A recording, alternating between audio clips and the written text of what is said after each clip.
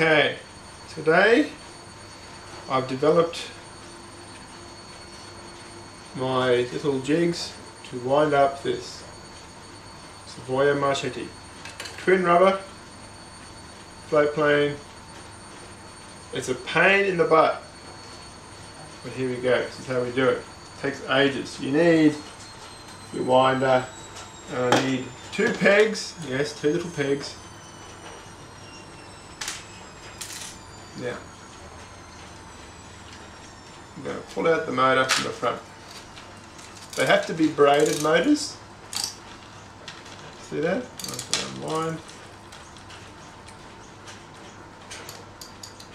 The motors are braided because otherwise they will bunch. So the first one I'm going to do is the front.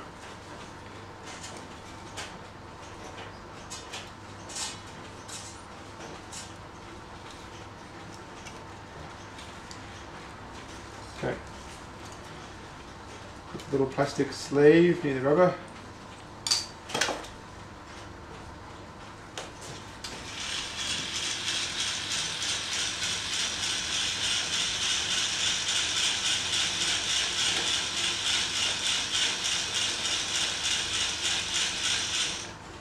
Screw 40.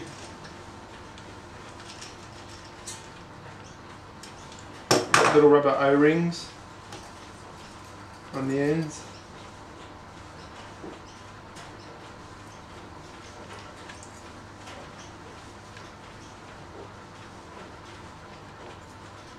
Now, put that back in. Stuff it all in there, that's the way. This is where the pegs come in handy. Stop the prop spinning for the moment. There's probably an easier way, so if there is, tell me. But, okay, that's one.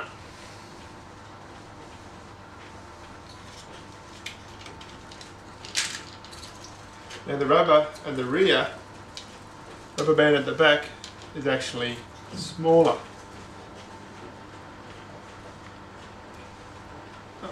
The thing, this is 1mm and the front's 2.5.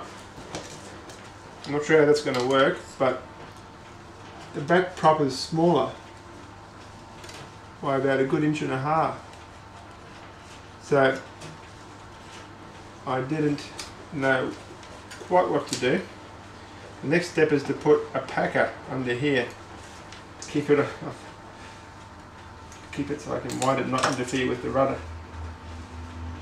Looking up the winder again, a little bit higher. Okay.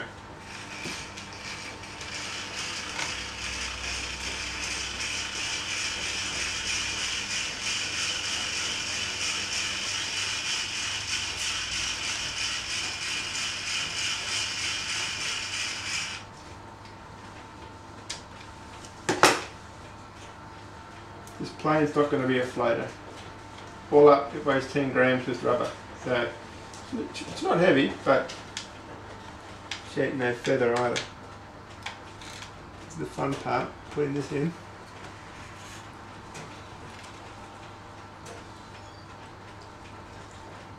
If you don't like fiddly, do not make this plane if you do not like fiddly. Next peg. Okay, as you can see, I got my 2 pegs on there to keep the propeller in place. Now, there's another step, it's just to launch this silly thing. Okay, on my jig, I'm going to get my little, what do you call it, prop holder, I guess you call it. Put that, oh, don't do that, oh god.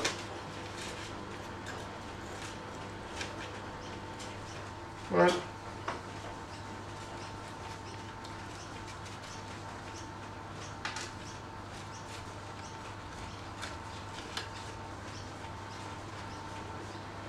Now, like I said, do not make this plane if you want to be in a hurry or you have no patience. Okay, that is ready to launch.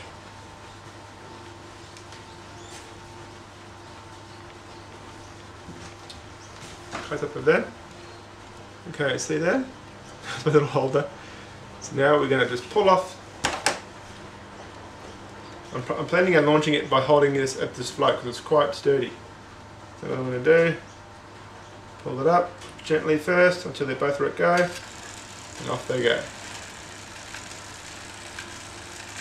It's pulling on my hand, so it should be going pretty well.